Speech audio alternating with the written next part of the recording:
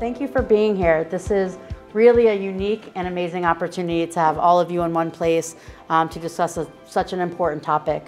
And hopefully we all know that this will result in helping more people. First, I'd like to thank all the organizations that are here today.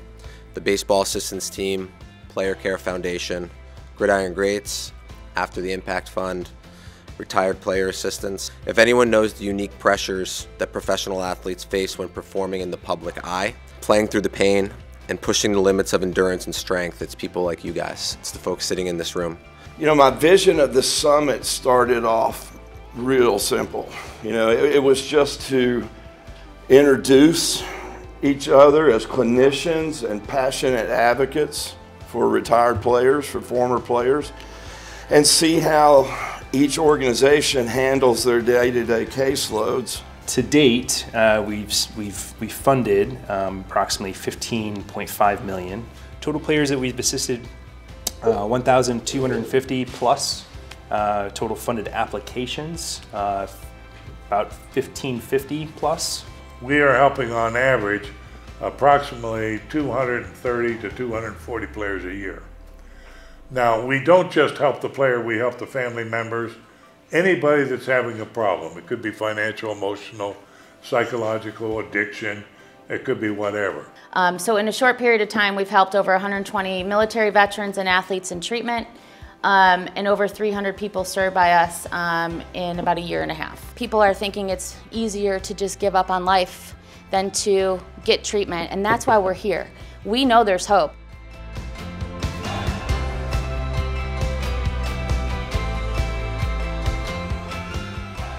You know, you've done this since you're, Sam, as you said, 7 years old, 10 years old, and now 32 years old, you cut, you've worn a uniform that whole time, right? You have an identity. And so what does it mean when it's cut loose? Not only is your support system gone, I mean the whole support system's gone. So your financial ability, your money that's coming in, but your identity's gone. There's a huge amount of loss that happens in that moment. And yet there's nothing on the other side to catch you and to, you know, prepare you or to even talk about how you're feeling. Every client that we're treating is different. So he comes up with a customized treatment plan and recommendations, and then he'll pair them with our partners to come up with that healing path. With organizations we've been working with, it's so in a box, it's 30 days, it's 40 days, and then what happens? And so we're really focused on the aftercare program. That's a good amount of time. It's better than no time, but they're not going to be with us forever. So a big part of my counsel with the patients includes, okay, these are the things that you need to do when you're finished with treatment, when you're finished with the outpatient level of care, you know, 6 months from now, 1 year from now. The follow-up is very important because we're talking about both the mental health conditions and we're talking about substance use disorders, which, you know, any substance use disorder is considered a chronic disease. What we found is that in treatment, because both of our communities are so regimented, there was not enough individualized treatment or group treatment happening. That's where a lot of those alternative things we wanted implemented into their day. One of my main philosophies of managing therapists is I do not mandate any type of clinical modality to utilize with clients. I hired specifically different perspectives, right? So therapists who have different perspectives and different strengths in working with clients to have an individualized approach. We offer biofeedback, individual therapy, and I think individual therapy is a big deal when managing pain. Chiropractic care, personal training, they go to the gym, they have pool time, and that's good for, you know, certain injuries. And we have meditation and mindfulness, and those that, you know, obviously have been playing sports, they know how to use visualization, right, to achieve a certain goal. So that's a positive, and that's a strength that I think that the athletes will have, and we actually build off of their strengths. So this could be helpful for them in their treatment. An athlete goes from one family to another family to another family. And what do I mean by that? Well, you have your family of origin, and the athlete may have started playing as a result of pressure from the family, or because they were neglected and had nothing else to do and that was an out, or just because it was a healthy family and, you know, on they went, and it maybe just they went into drugs and alcohol because of a genetic factor, but it's usually that, it's not just genetics, it's environment as well. So you go from one typically dysfunctional family to, say, another dysfunctional family, which may be high school football, okay, or high school baseball. And already there, again, the ego factor and stuff, and you may be treated a little differently. Once you have put these athletes back together, you need to offer them more. And you don't exactly know what more is, but we do.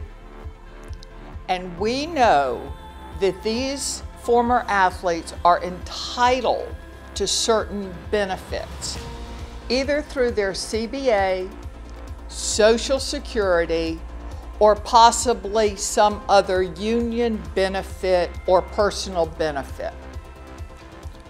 What our organization does is work individually with each athlete and their family to get them the benefits to which they're entitled.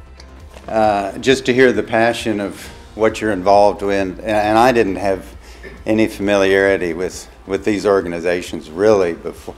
You know, maybe I'd seen them a time or two, but you know, I'm very impressed with the dedication and the programs that you have.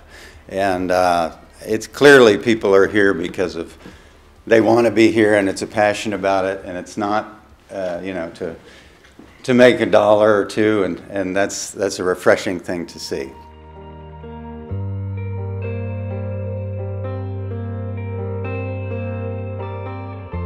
Basically, what we do, we have an integrated approach at Transformations, and of course, integration means we're actually combining mainstream medicine with, of course, natural medicine. For those of you who may not be familiar with it, provides more comprehensive care, like a total care. We're not just treating the symptoms, we're actually treating the actual person, treating the patient in all aspects. We want to cover everything that might be, you know, bothering them, not just pain, but what's actually causing all that pain. So medication can only do so much. One thing by itself, like medicine by itself is not effective, chiropractic by itself is not effective, nutrition by itself is not that effective. But when you bring all of them together, it's amazing what happens. And we have a great medical team here. I love working with Dr. Dowd. So we don't always see eye to eye on everything, but for the most part, we get along very, very well.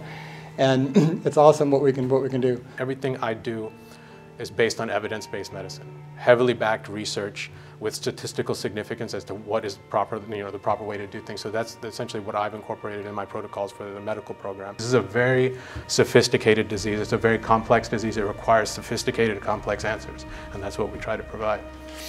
So when we look at it, we kind of take an integrated approach. We say you can't treat addiction by silos. Right? There's a lot of modalities out there, but you got to kind of bring them together. And that's really what neuroscience does. It brings everybody together. We're looking at it from the central nervous system in the brain. We're looking at it from the peripheral nervous system. And what a lot of people don't realize, there's an enteric nervous system in your gut. And it's connected by a vagus nerve, and the pathways go bidirectional. So there's really nothing that your brain doesn't know what's going on. All right, so if addiction is a neurobehavior disorder, right, then I say all behaviors, thoughts, and attitudes are a direct result of pathways and networks in the brain. And people will say, oh, that's so ridiculous. And I say, no, just because we do not understand how it works does not mean that's not true. Matter of fact, all our internal organs are mapped in this brain. Therefore, to call it an organ is a little bit curious. It's hard to really understand what this thing does, how it does it, why it does it, and how we can make it do it better.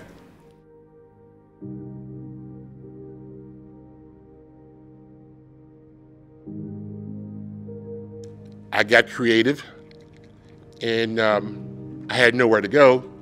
So what I decided to do was go into this little convenience store, and I faked a heart attack just so that they would call an emergency vehicle to take me somewhere to get me out of the rain. And I knew I needed help, but that was my only choice at that time. So I went to the hospital and told them that I needed help. You know, it can happen, but it's a lot of work. But as a family, you know, I'm passionate about helping the other families because I didn't really have anybody there to say, I've been through my husband disappearing, or I've been through the rage and the, you know, promises of quitting, and it didn't materialize. And, you know, I stuck it out, and I was losing hope at one point, and it's hard to admit that. But I thought about what life would be without him. I mean, I explained to somebody, it's really difficult to try to explain the feeling of when you pull in your driveway with your kids and you have to make an excuse for them, like, go check the mailbox. Meanwhile, it's Sunday, there's no mail in the mailbox, but go check the mailbox so I could run in the house and make sure he was still alive. You don't really understand it unless you've had to do that. The pressure to perform in a professional profession, whether it be baseball, whether it be basketball, whether it be football, hockey, anything, is so immense. You have so many people depending on you, the fans, in my case, the owners, trainers, your agent. You're riding $1 million horses for a living 5 days a week. And that pressure, you start losing your identity and who you are. You actually become the job. You actually become what they want you to become, and you will do anything to get back out on the racetrack. You will work through pain. I rode for 3 days with a broken spiral fractured wrist. I took all kinds of pain medication, amphetamines, alcohol, just to be able to perform and not let anybody know I was hurting. Because once you do that, you go to the hospital, you're out for 4 weeks, you lose ground, you lose business. My first day in the big leagues, I was exposed to every drug imaginable my very first day. Not only was it exposed to me, but I was doing it with all the players and the coaches. Every coach that I came up with, I was experiencing, and I was doing this with. Sorry to put them out there, but that's how it was. And to this day, thank God, thank you guys, thank you, Randy, for saving me, man, taking me out of this. Yeah, I mean, I was hard-headed, stupid, and needed to be kicked a few times, but I'll be forever grateful and in debt to you guys. Thank you for saving my family and me. I have a chance with my little girl. Thank you. I thought about Bat, and I said, Bobby, you're gonna have to talk to Bat about it. And I know that, you know, his name was gonna be put low, you know, and they were gonna be mad at him. But I said it's better if you talk to them and say and be honest with them that actually, you know, let this, you know, we're gonna lose our family, we're gonna lose everything we have, our life, everything. So we gotta do something about it. And for some reason, I didn't even know that Bat had a system that works with addict. And it was like, for me, it was a miracle. It was, you know, it was God answering my prayers. You know, these guys come to us and they're broken. You know, they're beat up. They're hopelessly searching for their former selves with no identity, no self-esteem.